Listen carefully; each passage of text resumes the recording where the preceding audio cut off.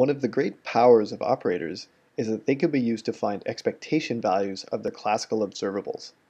We will use the position operator as an example of how this works in practice.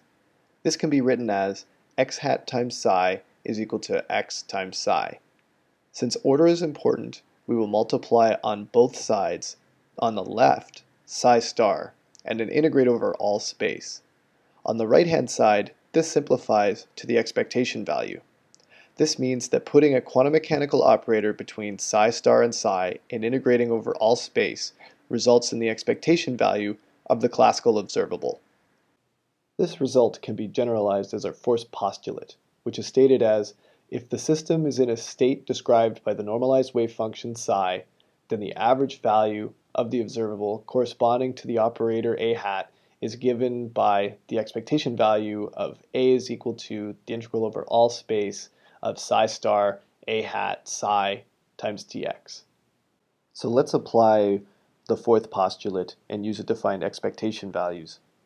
So in our example here, we are going to be finding the expectation of the momentum of our particle, and we're going to be using our solution to the particle in a box problem, being psi of x is equal to root 2 over a times sine n pi x over a.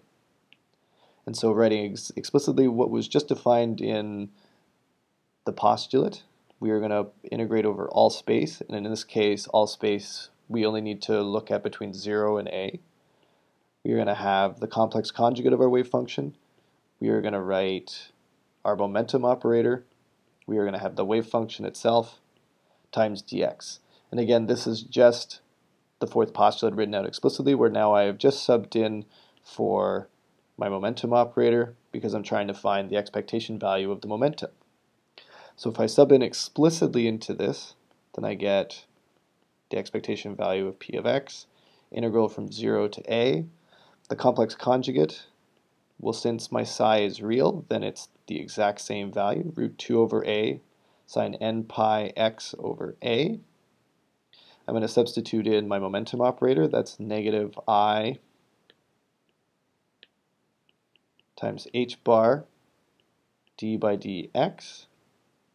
And then I'm going to write in my psi, root 2 over a sine of n pi x over a times dx. Let's now move all of the terms we can out front and try to simplify this expression. The one thing we have to pay attention to here is that because I have a differential operator here, I can't pull anything to the left of it that has an x associated with it. So in this case, because my sine n pi x over a over here has an x in it, that is then going to have this differential operator applied to it. However, this root 2 over a, since that has no function of x associated with it, I can pull it out front.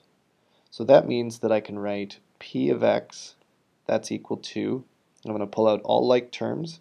I'm going to have minus I h bar 2 over a.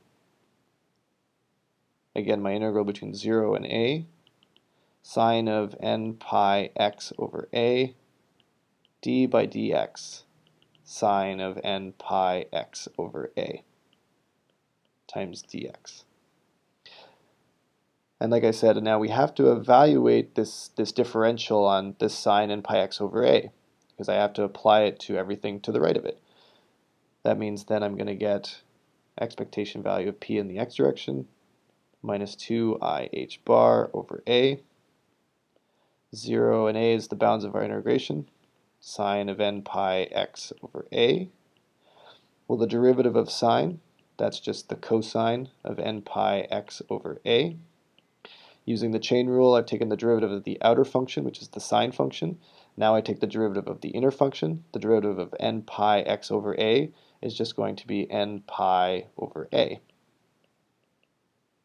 And so then all I'm going to do now is I'm just going to move all those terms out front.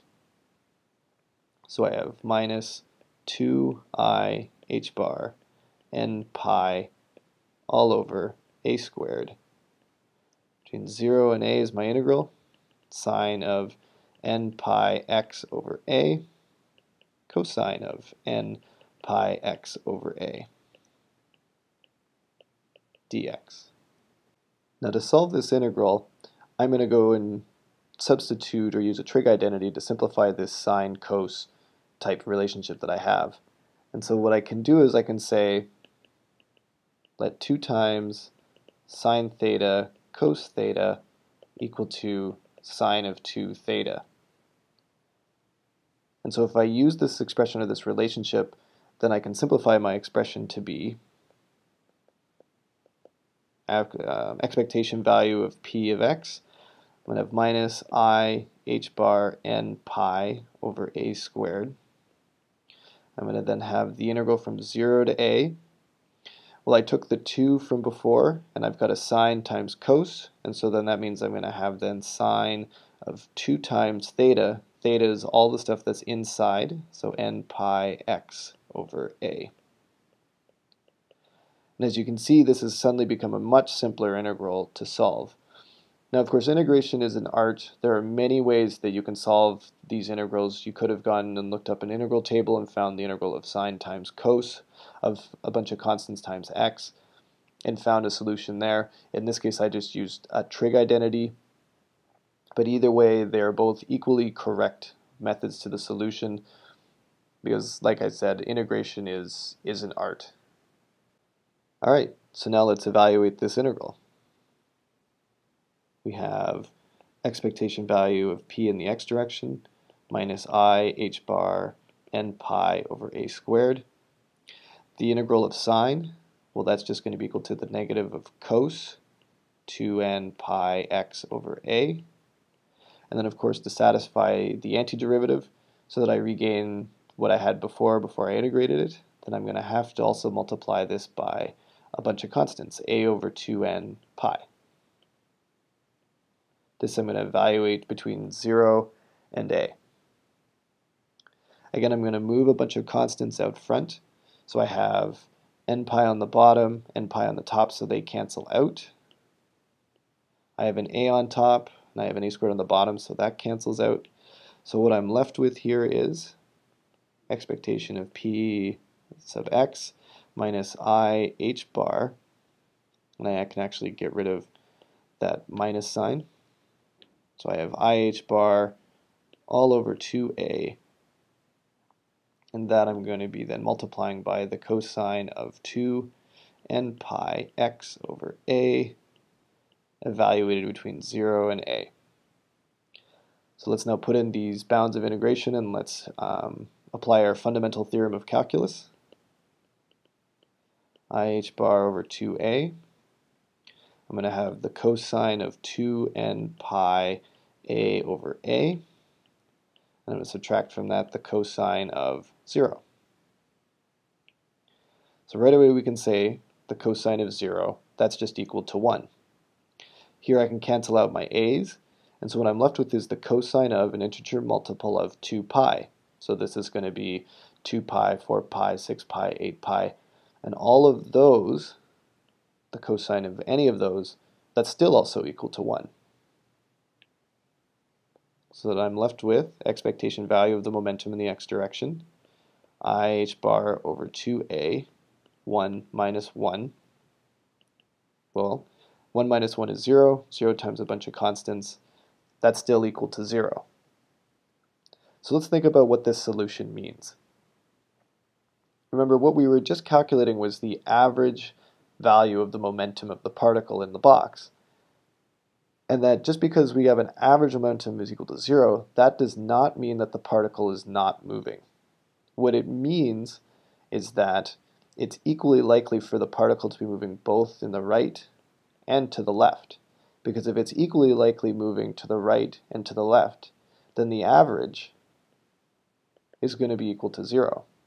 So this result, this expectation value of the momentum in the x direction being equal to 0 does not mean that the particle is standing still. It just means that it's moving both to the right and to the left equally, and so therefore the average then ends up being equal to 0.